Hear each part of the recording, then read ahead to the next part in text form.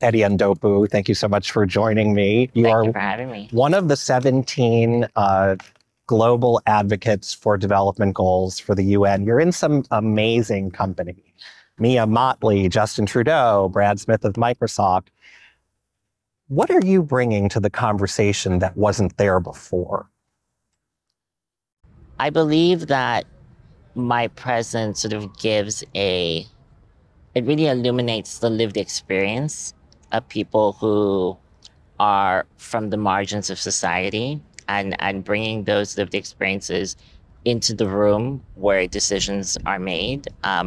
I represent a cross-section of society, and in some ways I feel a deep obligation to ensure that when we talk about leaving nobody behind, we do so in a way that feels substantive, and is able to translate into meaningful public policy. I want to dive into that a bit more, but first I want people to understand a bit of your background if they haven't encountered you before. You are from Namibia. At 2 years old, you were diagnosed with spinal muscular atrophy. You weren't expected to make it past 5, and now you're 33. 33 years old? Yeah. What do you attribute that to? A couple of things. I think to the fearlessness and the tenacity of a single mother who invested so much into me. And I attribute it also, I think, to receiving opportunity early on. I mean, the ability to be able to attend mainstream education in late 90s Namibia was truly a defining moment in my life.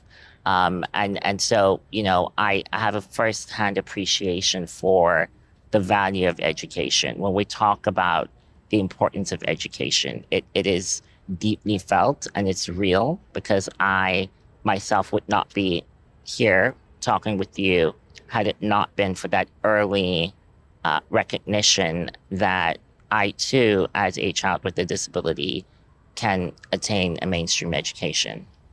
I know you've talked a lot about the fact that growing up, you were the only child with a disability in school. Has that changed a bit in Namibia in particular, and in other emerging economies, and also here in the United States and developed economies? I think we've seen some progress, but not really enough to move the needle in substantial ways. I think currently the statistics are still abysmal.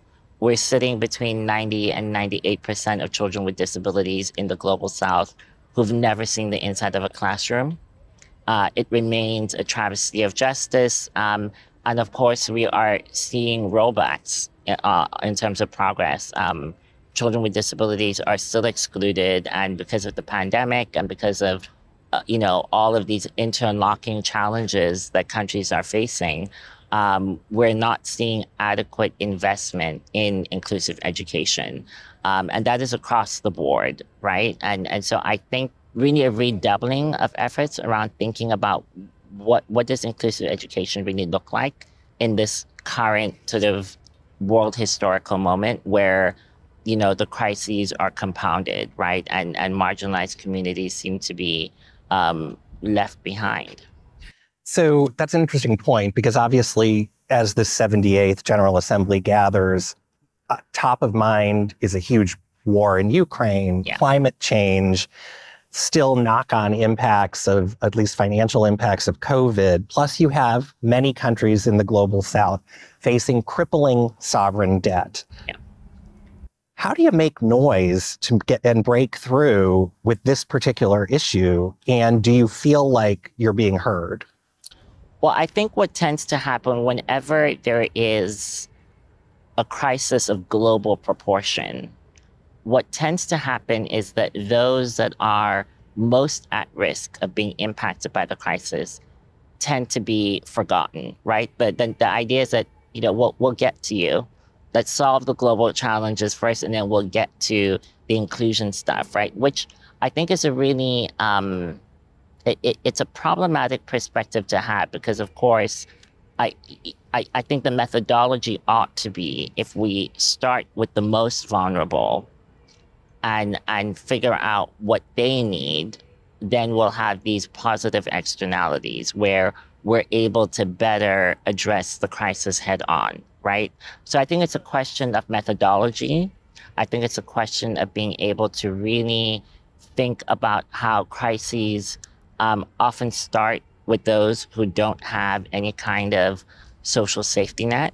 And so I try, my intervention is really around being able to make decision makers recognize that the inclusion question is actually at the heart of the questions around how we deal with these, interlocking crises. Again, interesting because this is a common theme in so many of these crises. I remember covering the early days of COVID and hearing directly from the World Health Organization, actually, once the vaccine is developed, the most important people to get it are the most vulnerable globally. Right.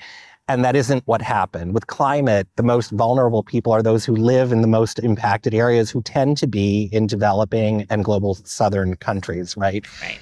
What is it going to take to get the geopolitical will, and who do you think needs to be doing more on the global stage for these issues?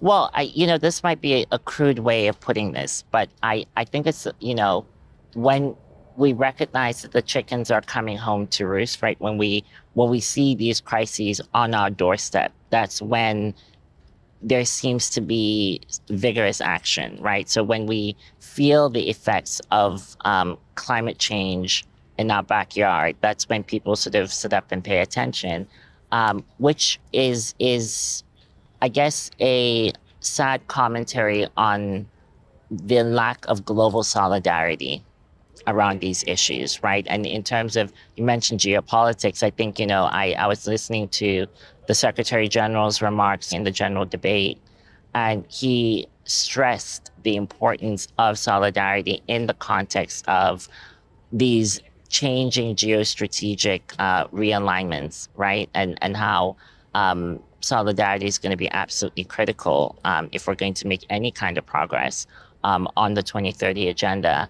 And so I think part of that means looking at the institutions that we are operating within. I think that there seems to be an appetite for reimagining the global financial architecture. Our SDG co-chair, Prime Minister Mottley, is really at the forefront of being able to articulate a new vision of what a reimagined global financial system could look like.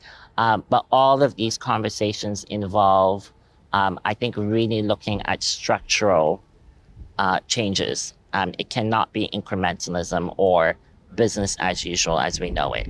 What one change would you like to see happen immediately to help people with disabilities globally?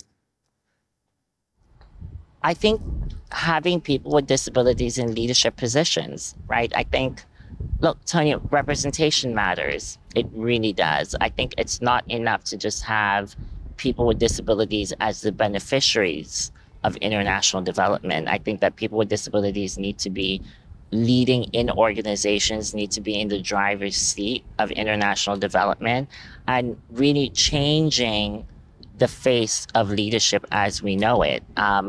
I look forward to the day when I'm not the only wheelchair user in a given space.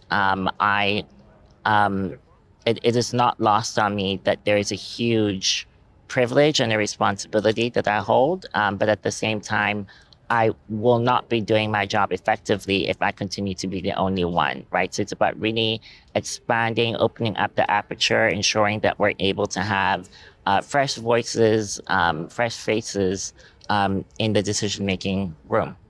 Speaking of fresh, Eddie, I love the title of your recently published memoir. Why don't you tell everybody what it is and what it means? It's called Sipping Dom Perignon Through a Straw. And it is equal parts cheeky and incisive. It's, the title really belies a much deeper invitation. And that is really, what does the world look like beyond compliance, right? So even though I'm not able to sort of use my hands, I'm insisting on more than the bare minimum.